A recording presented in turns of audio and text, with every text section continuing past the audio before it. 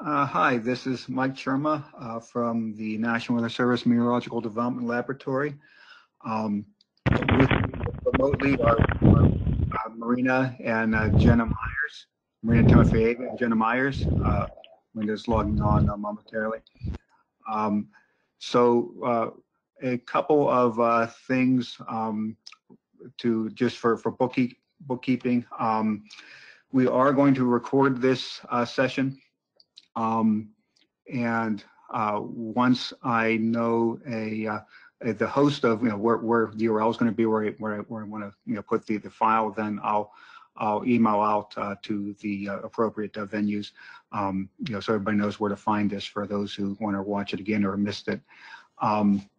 Right now, the attendees here are in listen-only mode, but if you have a question or a comment, either type it in the text box and we'll see it in the GoToWebinar text box, and we'll see it, or use the raise your hand feature. You can see a little hand on the right hand side of the GoToWebinar interface. Excuse me, and then if you raise your hand, we'll be able to see that as well. So either way, just to get our attention, and we can correspond. Okay, with that, see if I can scroll forward here. Okay, so we're going to have a rough agenda talking about LCAT, review what it can do for those either who have used it a long time ago or have never used it, its current capabilities and data sets. Then for those of you who have used it, or those who are about to talk about the inclusion of the CFS Arctic sea ice parameters, and where what we learned from the exercise of including that data set, and how we wanted to change LCAT to incorporate more data sets and capabilities, and sort of segueing the way to the next initiative, which is coastal parameters. And then finally wrap up with just a brief look at using the virtual lab as an LCAT resource. So what is LCAT?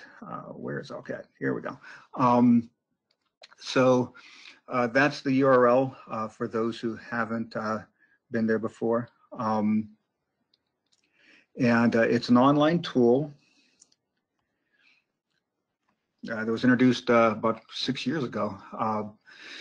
That enables studies of climate change impacts at the local level and provides access to local and regional data analysis methods recommended by NOAA subject matter experts for application at the local level. And I look at this slide, and it's a brief slide, but I count the word local like 1, 2, 3, 4 times, let alone for the L and LCAT, and just sort of driving home the idea that this is for the examination of data sets at the very local level, climate divisions, stations, and that's really where LCAT provides its best, its most value. Now, a lot of well, I guess most of LCAT is geared toward the Weather Service. The primary user of LCAT is the National Weather Service, in particular forecast offices. But there can be other users also in NOAA, outside of NOAA, in the government, even in the private sector and in universities. Having said that, we are concerned with fulfilling our strategic goals for the Weather Service. And you can see the different things here in these bullet points as far as what LCAT can do. And just to note the last bullet point, the different applications that LCAT can have in the different service areas, winter weather, water resources, fire weather, heat. We think that LCAT can help the Weather Service with those issues. And just to as a follow-up to the strategic goals, here are 2 quotes, one from the Weather Nation Roadmap and one from the Weather Act that we think are applicable. So examples of LCAT capabilities. On the left, you you may find questions that either you ask or maybe a member of the public calls up the Weather Service Forecast Office and asks you, how is the temperature changing in my town, things about local regional droughts. And so LCAT is hopefully going to help answer those type of questions with getting the data sets that are necessary and performing proper scientific techniques on them to provide the answers. And there's some of the data and data analyses on the right-hand side that we either are providing or intend to provide.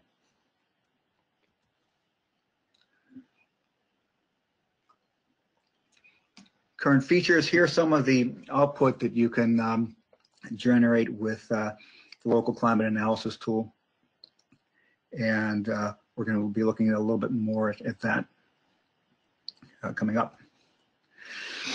So data sets, starting, 4 main data sets right now, starting with the NCI Climate Division data.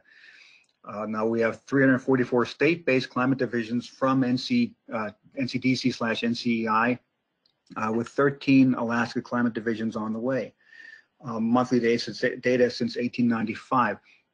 Now we have all the parameters that you see there. I want to draw attention especially to the drought parameters towards the bottom, the Palmer Hydrological Drought Index, the Z-Index, Drought Severity Index, Modified Drought Severity Index.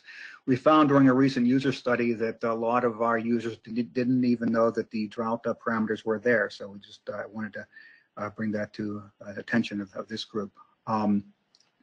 We will ingest monthly data from NCI using a cron job once a month. And so that's where the data is coming from and updated monthly. So here in the background, you can see a little bit larger zones, 102 Climate Prediction Center climate forecast regions, derived from and amalgamated from the previous NCI climate divisions. Also data since 1895 where we have average temperature and total precipitation. We get this data from the Climate Prediction System, excuse me, Climate Prediction Center, again, once a month using a cron job.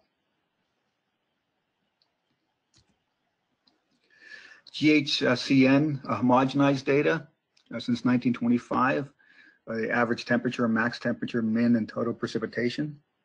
Also monthly from NCEI. And then we have the ACIS data with these monthly extreme parameters. This is not homogenized, raw data. And for those of you on the call who use XMACIS, this would be these same stations.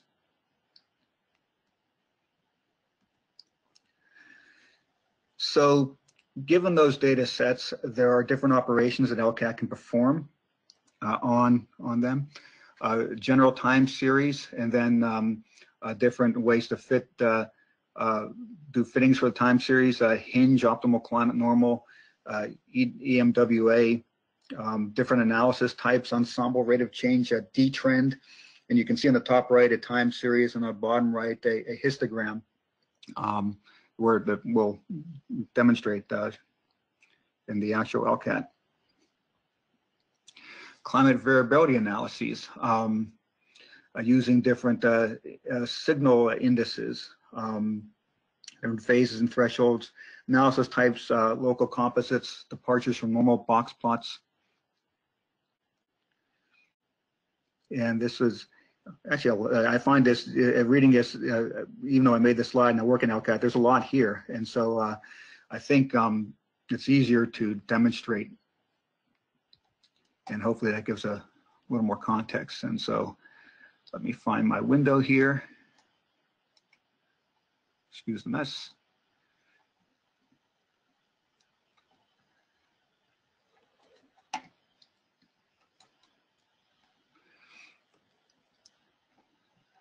So I'm logged into LCAT, and if you haven't logged into LCAT ever, you'll go to this page and you'll find a register button, which you can, with which you can register an account for LCAT. Now, generally we use our NOAA emails as our usernames, but we do not at this time use LDAP authentication for this. You need a separate password. That can change, we intend to change that in the future. But for now, you need a separate password.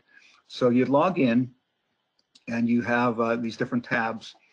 And I want to mention right off the bat the Learn section. Whoops. See, now I have to log in because I spent too much time talking about LCAT. So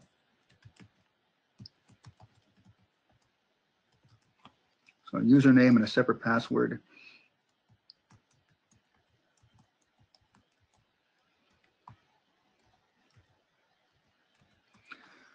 And here's the register if you haven't ever logged in. So let's see if I forgot my password. Okay, this is just a user on my part. There we go.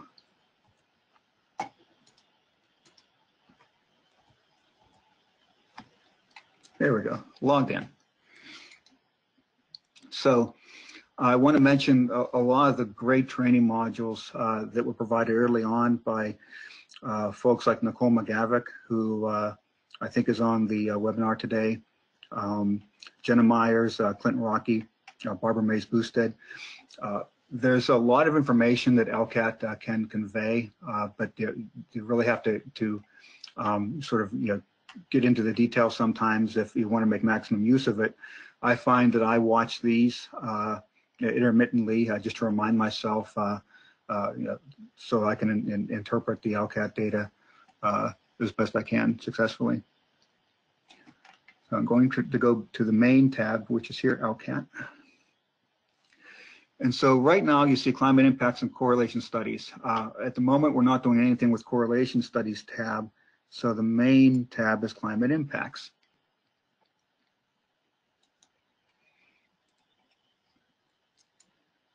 And if you look at this menu, first I want to mention that under the data section, it's going to have a description of the data sets that I mentioned before: homogenized sedation data, CPC forecast region data, inside climate division data, and ACES data.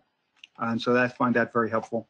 And so what I'm going to do is I'm going to select a data set. Now, you'll note that among the 4 data sets, the variables will change depending on the data set you choose. So if I choose NCI, I get all of these parameters, which I wouldn't with, say, the 52J GHCN data. So if I choose climate divisions as a data set, for example, I can either choose one by typing it in and having it autofill,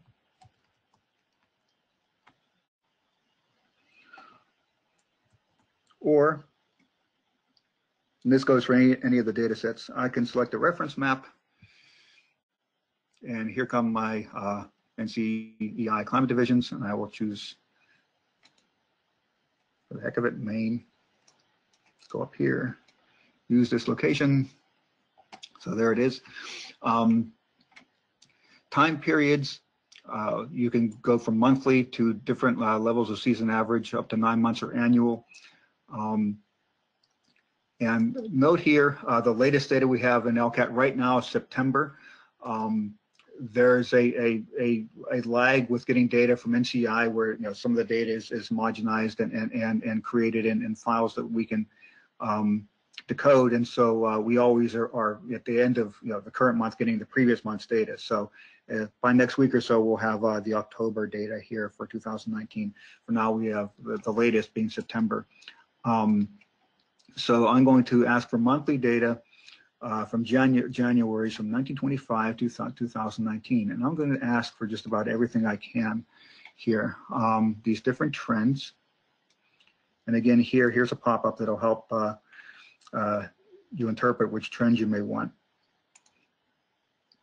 Ensemble, rate of change, the trend, climate variability analyses. I mentioned just briefly before, and so I'm going to ask for all these different plots. 2 category, climatology reference, and so if we're looking at distributions saying the region is warmer than normal, well, it's warmer than normal compared to what? and so that's where the climatology reference comes in. It's sort of like something, a comparison reference. So I make all these selections and I select Analyze. And I've asked it for a lot, so it may take a few seconds, but it'll get there.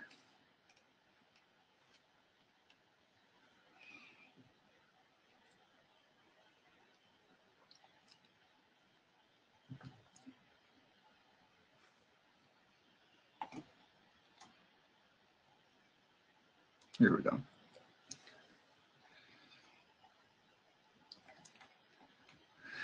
Okay, so we have several graphs here, and this is this one is the time series with these different trend fittings. And one thing I want to mention right off the bat is all that comes with this. You have an interpretation statement that for every one of the graphs, and so you can see here.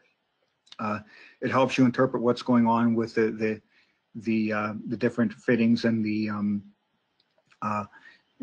information that LCAT came up with. So it again helps out with the interpretation of the graph.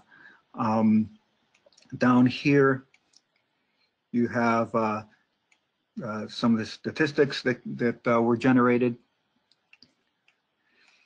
And you have a lot of the data, just the data that came up from the data files, both the general time series trend and the hinge data and the OCN 11 and 15 years, ensemble ridge. All these data you can grab if you want. They're there. You can go way up here and download all of the images we're about to show in a zip file. You can download the data to a CSV file. So there's a lot here that you can do. You don't have to necessarily use this LCAT graph if you don't want to, but it's there if you want it. And so just to roll through, so here are the I guess 4 different fittings, or 5, or D-trend, or that's an analysis type. Marina, do you want to talk about the individual trend fits here, or I can just discuss them very briefly? Yeah, if you want, I can do it. How it will fit best to your presentation? Yeah, please go ahead. Yeah. Okay, now we are using like several trends here, and one is distinct trend, hinge, which allows us to look at the change of climate change in the current data. So if you want to track current changes as the station data, this is the best one to use. And 3 variations of different optimal climate normals. And optimal climate normals are 30 years averages, and optimal climate normals are based on 15 or 10 or 11 years. And in the brackets for each of them is given the averaging period. So if you want to track how climate normals are changing, this is the best options for you. And sometimes you want just to look at the climate change as overall, so you can select all of them. And in this case, you can select ensemble of all of them or few of them, and look at the rate of change based on all climate normals altogether. Thank you, Mike. Back to you. Thank you. Okay, and so we also have, and either Jenna or Marina, if you want to add anything, because I'm just going to roll through these images. Anything you want to mention about the output here, please do.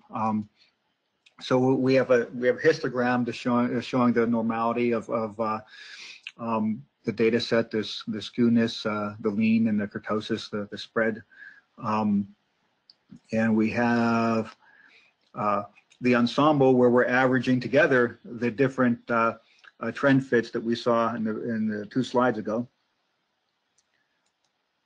and a rate of change, a straight line axis rate of change, and the probability distributions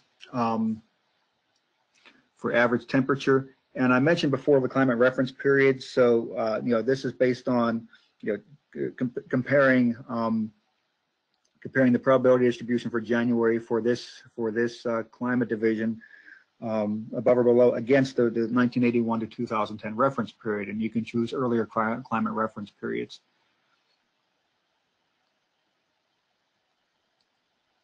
This is a very good option just to see what are the distribution between the different categories as you defined.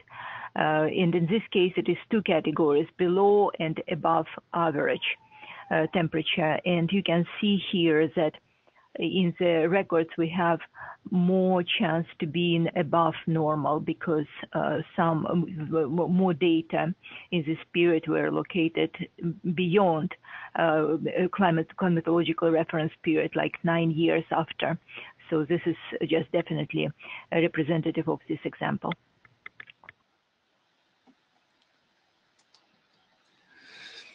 Okay, and here's the AO, the probability distributions.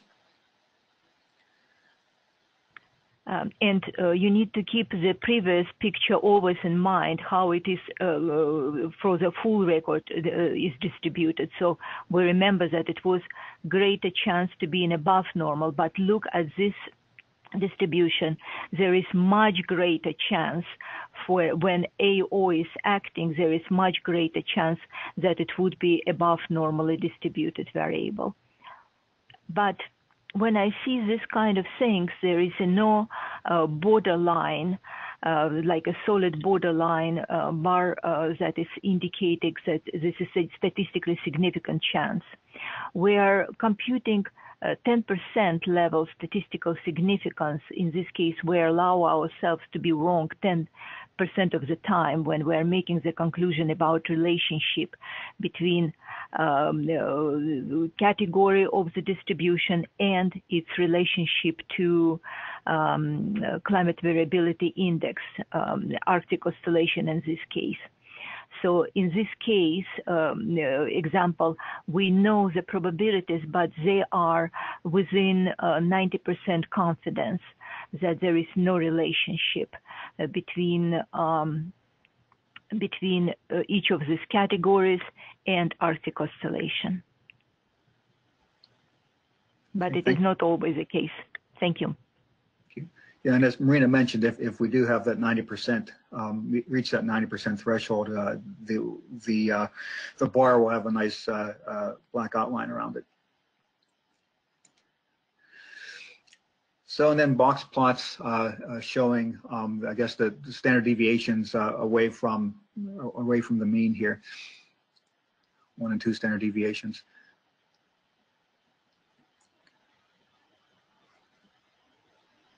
This is another good way to look at the relationship, and we can see that the mean is slightly greater during Arctic oscillation in positive mode than is in negative mode, but they are very close. It's another indicator for you probably to that there is no relationship, no significant relationship, because once you will find the example where there is a big difference in the samples during negative and positive Arctic oscillation, you will see that the means would be significantly different from each other. And the spread of the box plot shows the variability. And you can see that variability is slightly less during positive Arctic oscillation. But they are very compatible. Okay, thank you again. Thank you again. So you can, in addition to saving just the output of these graphs in CSV files and PDFs and the imagery, you can actually save the settings of the report so that you can, when you log in, you can remember where everything is selected, and it would rerun the report for you. And so that's LCAT as it stands right now. I should mention that LCAT will not let you go below 30 years, or it shouldn't. Let me see if I can very quickly make it rebel here. So it wants to have 30 years to have a nice climatological reference set. Here we go. So at the, 30 years at the least for all these studies. So. Yeah, 30 years is based on statistical reasoning, because we need to have at least 30 years of records to have a robust estimate of statistics. And what is good about LCAT, and Mike, can you scroll down the output screen? They're all statistics and all data you can see here. It gives the data, and you can click on each input and just download if you want. And it gives to you all the years with positive answer, excuse me, not answer, AO. And it gives all statistics and all data for you.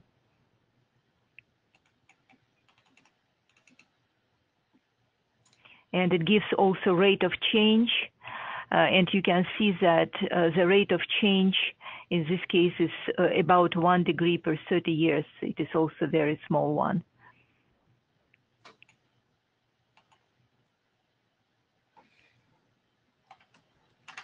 It's another reason to look at this spatially in different places, because climate change brings its different toll in different areas. There is a big spatial variability in climate change and seasonal variability in climate change. Different seasons will have a different signature of climate change.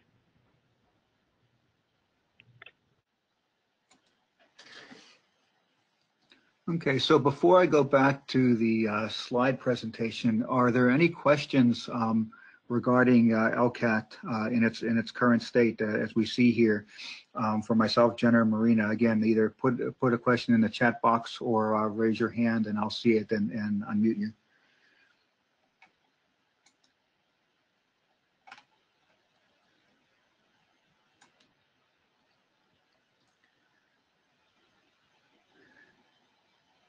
Okay, so I'm going to return to the slide presentation here, and from current slide. And some of the next slides are a little bit of recruitment for various science advisory teams. When we are looking at LCAT development, either for the original LCAT, as we just saw, or new initiatives that are underway, science advisory teams are stood up for subject matter experts to advise us on requirements and best practices. And so those that type of effort is mostly coordinated by Marina and Jenna and Fiona in the Climate Services branch of AFSO, but then they will work work with the different agencies and among really mostly NOAA, but also again private industry and maybe universities, and help National Weather Service OSTI MDL, which is myself and my colleague Mike Coleman, to work through the requirements and start development.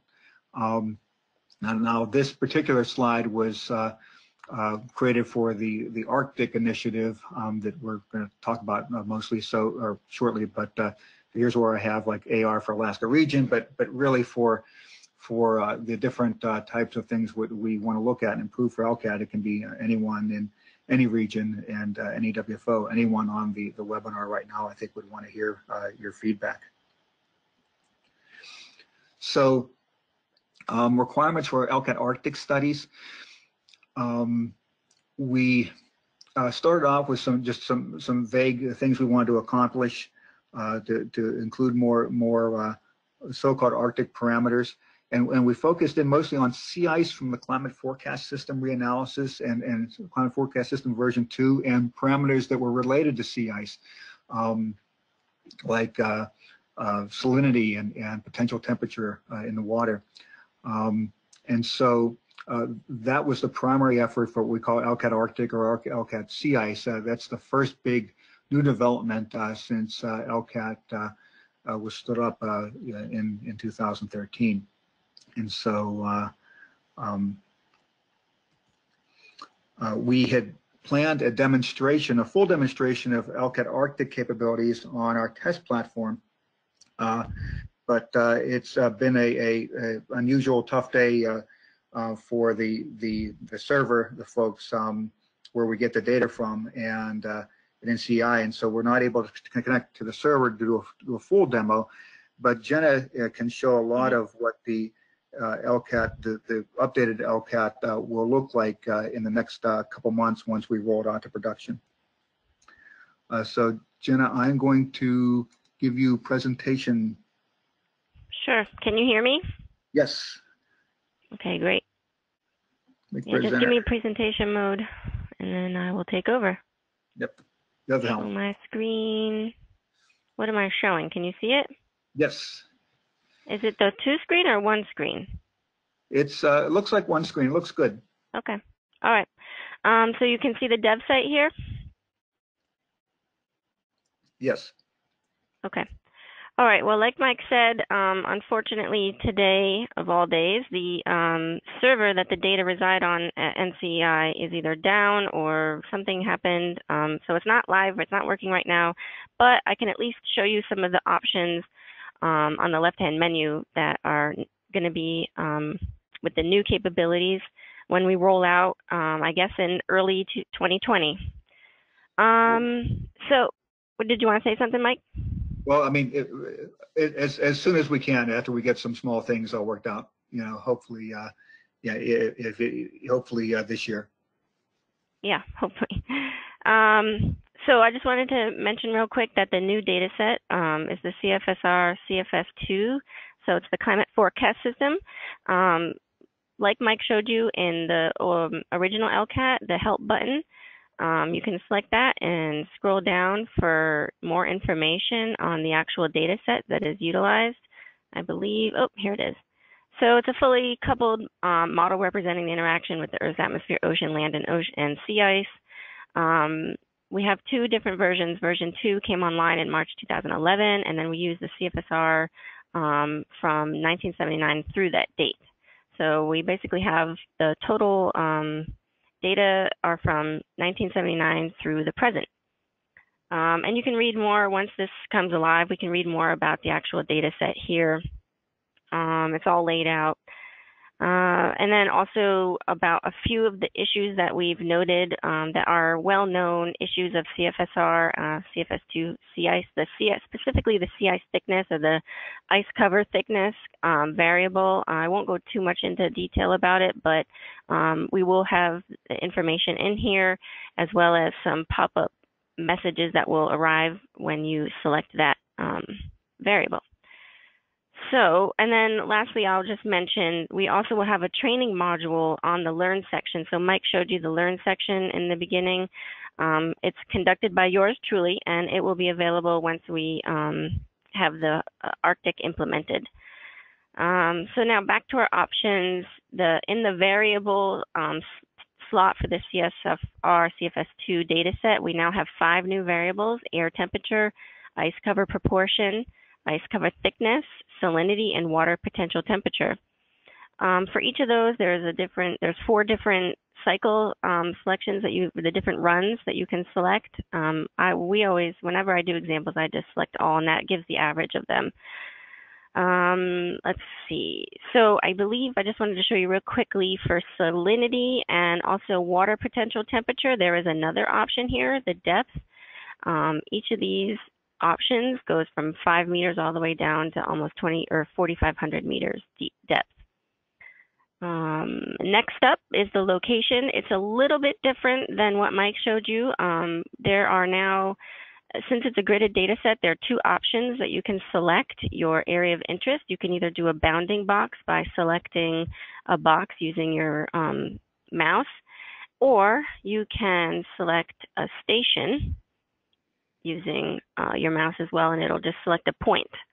Let's see if I can select that, and it'll populate here. Or I guess if you know your lat longs, you can just populate them by hand here.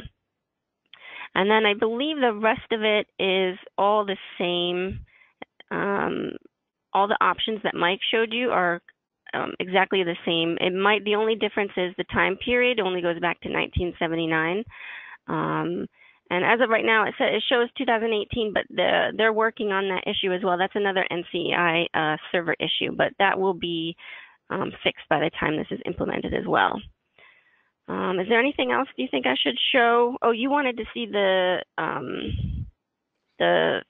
new climate divisions, right, Mike? Yeah, please. So yeah, select just by reference map. Oh, the map. Yeah. So the climate divisions for Alaska are now populated in this version. So whenever this version gets implemented, they will be here now. I believe that is it. So unfortunately, I don't think I can show you the actual run. I think it still comes up as an error. So what I'll do is I populated a PowerPoint very quickly to show you some examples that oops, this is weird. What are you seeing right now? I haven't done this. Two slides. Hold on. I might just make it bigger like this because I don't know how to lay out, do the that's actually without the timed thing. Okay. I just don't know how to get rid of that timer thing right now. Okay. So these are just a couple examples that I have from the training that will be produced for the Arctic when it rolls out in early 2020. And I just want to show you the location that I selected for the ice cover thickness. And here are some of the plots that we get. The time series analysis for sea ice thickness in October. And this is an average of the points within the bounding box. So I showed you the location. So basically it averages all of the data points within that box. You can see the ice cover thickness on the left-hand menu, the left-hand side, and then time across the bottom. And you can see there's a significant decrease here in the month of October. I selected 3 different trend methods here, the estimated weighted moving average, the OCN for 11-year and 15-year as well. They're all very similar trend fitting techniques, however, with slightly different methods for weighting and averaging. You can see larger fluctuations in the data set and how they affect the trend techniques in different ways. I think the best one on this one is probably, well, they're all very similar on this example. Let's see. And then also I just put the histogram down here just for reference. Basically, whenever you run any analysis on the new Arctic data sets, it does the same options as your old one. So you'll still get the time series plot, the histogram, and the rate of change on all those different plots. So just a real quick example to show you the ensemble of the different trends here. Again, Mike kind of went over that in the last one. This is for ice cover thickness, again for October. Let's move on, the rate of change, and I believe I wrote down the actual rate of change here. Yeah, it's like a little over 1/3 of a meter over the course of 30 years, rate of change. So the rate of change actually helps you answer questions of how fast the climate variability or climate variable is changing over time. So is this sea ice thickness increasing or decreasing over time? What is the rate it's changing? Next up, I'll show you really quickly some examples from temperature, and this is the location I utilized in the Bering Sea, just north of the St. Lawrence Island. You can see here the air temperature. I also selected October. October is a good month for some reason in the Arctic. I'm sure there's plenty of studies on why, but maybe it's the fall going into the cooler season. This is a swing area or swing time of the year. Here we show the time series plot, and you can see there's a slight increase. I believe I wrote it down. Oh yeah, it's 1.86 degrees Fahrenheit increase over the last 30 years. So that's also a pretty significant increase in temperature. And I also plotted the histogram here as well for you guys to look at. Let's see. Oh, I also ran the composite analysis against the Arctic oscillation for air temperature. And here I have the the non-detrended data on the left, and then also the detrended data on the right. We can see that the highest tercile is above normal for each of the different phases of the Arctic oscillation. And as you can see on the right-hand side, when we utilize the detrended data, it doesn't show much of a change except for the fact that maybe a couple of the bars are not bolded anymore, so they're not statistically significant. And this just goes to show you that it's consistent with saying that the trend here is so strong that it's masking any signal or impact that the Arctic oscillation would have on air temperature in this region. Okay, so moving on to the box plot, and Marina had gone over kind of like what the interpretation of the box plot is on the last example you showed, Mike. Here again, it just shows in the positive phase of the Arctic, there's less variability, less spread in the range of values than it is during a negative phase, and also the average is slightly lower, but again, it's not too significantly different. Let's see, moving on. And then I just really quickly, my last two slides here, I just wanted to show you really quickly the other two variables, although I might have skipped one. I think I skipped ice cover proportion, so I didn't have time to throw that one in here. But here's salinity, and I did a composite analysis for El Nino or ONI. You can see during the El Ninos, there's a greater chance for above normal salinity, and then and that's statistically significant there. And that's the location I selected was up here in the Bering Strait area. And then water potential temperature, this is the last one I have, I think, yeah, that is. Whoops. I just plotted the water potential temperature down here in the Bering Sea. It's also, there's an increased trend in that, and I also did a composite with the Pacific North American pattern, and you can see during the positive phases or the high PNA mode, there's a greater chance for above normal WPT, and in the negative phase, or the low phase of the PNA, there's a greater chance for below normal WPT. So I believe those were the only examples I was able to pull together. I'm sorry we weren't able to show you actual live demo. Hopefully it'll be fixed very soon. Is there anything else, or Marina, did you want to add anything else to the Arctic capabilities discussion? Yes, I just wanted to say that Arctic capabilities is good news for everyone. It is not only for people in Alaska, because first of all, it is a new data set that that has a lot of capabilities. CFSR and CFS version 2 is global data set, so it is available everywhere. We're going to build on this for many more variables in the coastal capabilities that will be coming next year, and maybe extreme capabilities that would be coming the following year. There is a lot of data sets in the atmosphere and in the depths of the ocean. So now we extended this to the depths of the ocean, and I'm sure that people in the Pacific region would be very much interested to look at the sea surface temperature and salinity and its variation and relationship to ENSO, for example. So there is good news for everyone. That's what I wanted to add. Thank you, Jenna. Thank you, Jenna, very much, and thank you, Marina. We have a question from Annette Hollingshead, who is one of the original developers of LCAT. The question is, will the new data sets include dynamic interpretation statements as well? The answer is yes, but sort of minimally.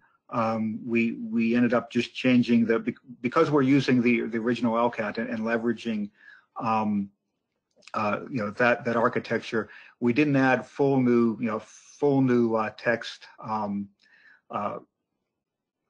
to that architecture. We just changed again minimally. So maybe text that would have read as drier for one parameter now reads less salty or salty or something like that for like the salinity parameter. So the answer is yes. We do have dynamic interpretation statements for the new parameters, but but besides the units and the actual parameter name, they haven't changed much from the old parameters. So, Annette, I have you unmuted if you wanted to discuss any further. No, thank you. That answers my question. Okay, great. Okay, so going to go back to the presentation, and I'm going to retake, if I can, Jenna, the sure. Do I have to do it or you do it? Make presenter me. Let's see if I can do it. Show my screen. Yeah, you did it. Okay. Okay. So, and again, forgive my mess here. As we implemented the Arctic capabilities, there were a lot of motivations to look at LCAT and see if we could improve it and change it as necessary going into the future. We found from a lot of ideas from user feedback analysis in 2015, and the usability study that I mentioned briefly before in 2019, we're looking at how ways to highlight the drought parameters more than we have. In addition, as I mentioned, the Arctic capabilities, when we implemented them in the current LCAT architecture, there were the way we had to do that, led to suggest that we might want to try a different approach with our back-end design, so we could really open up the architecture to new CFS data sets and other data sets as well. And then we had, in terms of technological advances, we've considered a more, I guess, contemporary user interface, things that I would call modernized, but I'll call contemporary, that make LCAT more resemble some of the map-driven applications that are comparable to it in general and in the Weather Service as well. And we've been helped out because we've been using an MDL, a commercial cloud hosting of a test platform, for a while. We didn't have a secondary platform at all for LCAT that we could really test and prototype on beyond our own personal development areas, and that inhibited development and inhibited testing and bug fixing too. But now we have that capability with the commercial cloud we're using, and so we can look a little further ahead. This interface prototype is what we showed to a user group in the CPASW conference in Charleston this year, and that was part of the drought user study that was underway. And so again, just an early look at a prototype. A lot of things have to be decided as far as what LCAT will look like in the end, but something to this effect. It kind of resembles some again other interfaces and even a Google map to some degree, compared to what LCAT looks like right now. And we can do things that can highlight, again, as I mentioned, the drought parameters and other parameters that may have been hidden otherwise, and make it a very familiar user experience, and all while kind of streamlining the code, both front end and back end.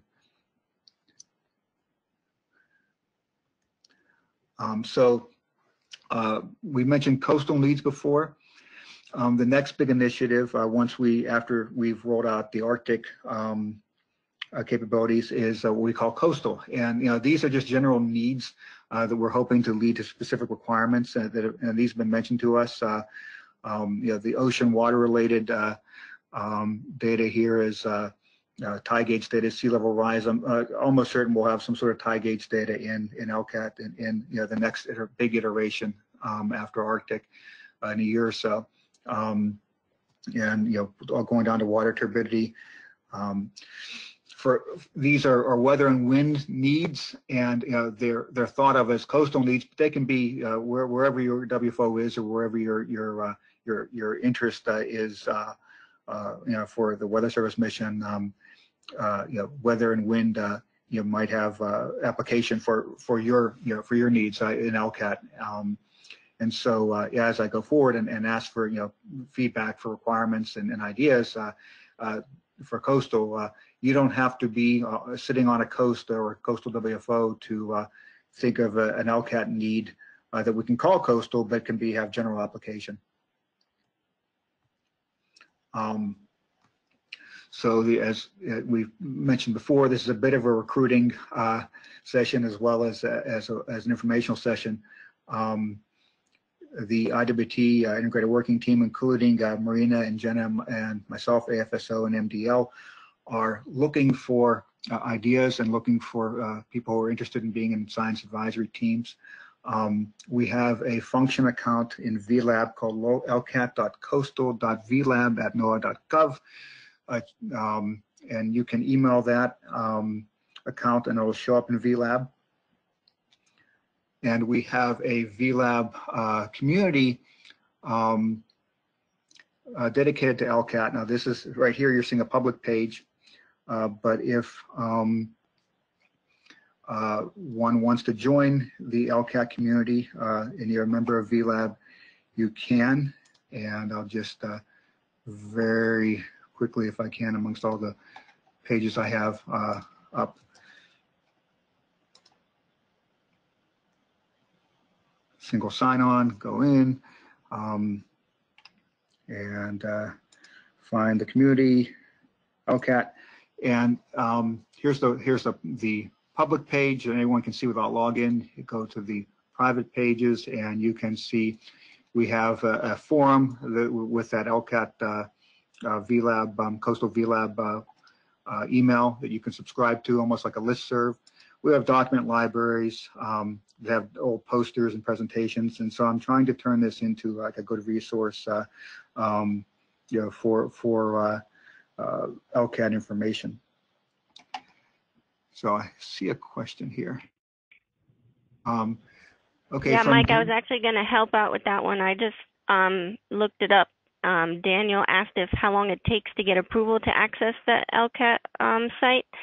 And usually within like a day or two, you know, whenever one of us sees it come through. But I just checked your account, Daniel, and it looks like you last logged in on 2015. So you just have to either remember your password, or if you need help, just send me an email, jenna.meyers@noaa.gov, and I will help reset your password.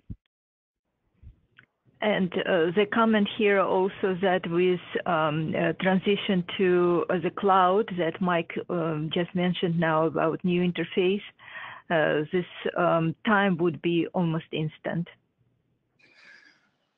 Yeah, the future one. Yeah, in the future, we're going to have more alignment with LDAP, you know, so for at least for internal NWS users, or another Google account, or another account of some sort.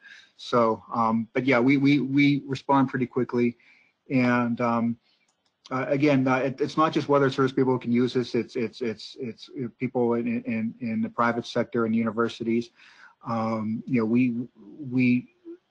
You know, we'll do a little vetting as we see information, as we see users come in, and make sure they're you're part of the climate community, basically. So let's see here, back to the last couple slides from current slide. So a rough timeline. So we're just, again, trying to finish up the LCAT Arctic to get it ready for production. And as we're doing that, we're getting requirements together for coastal capabilities. Again, if you have ideas, please let us know. And then on the heels of that, we have another initiative, the weather extremes, and that a lot of that is going to be more inclusion of ACES data into LCAT, but not exclusively. So we'll be looking for information and requirements on that as well.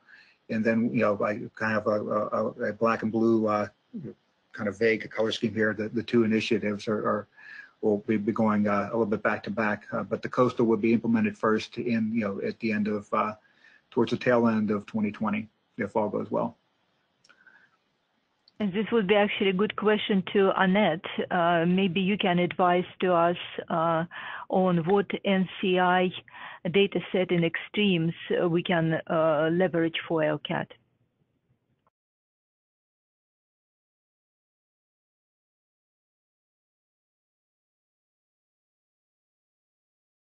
And that you're muted, so if you, and you're self-muted, so if you could unmute if you wanted to respond to Marina. I just finished the question, so it is either back to you or Annette if she has something to comment. Can you hear me? Yes. Yes, my mind is completely racing now with all sorts of ideas. So we should definitely talk offline about some opportunities with NCI. I'm very welcome this. Thank you.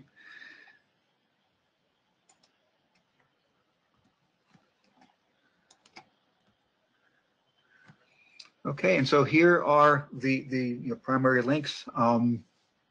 So there's LCAT.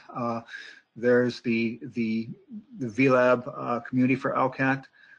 Contact Marina if you have specific questions about LCAT, or Jenna.Meyers at NOAA.gov as in NOAA's case for help for emails, or excuse me, for credential.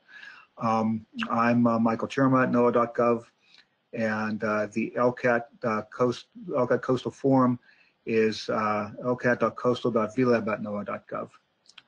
And these are all ways that you can reach us, and in the latter case, be part of a larger discussion as far as LCAT capabilities in the future. Are there any questions, further questions from the audience? Either type them or raise your hand.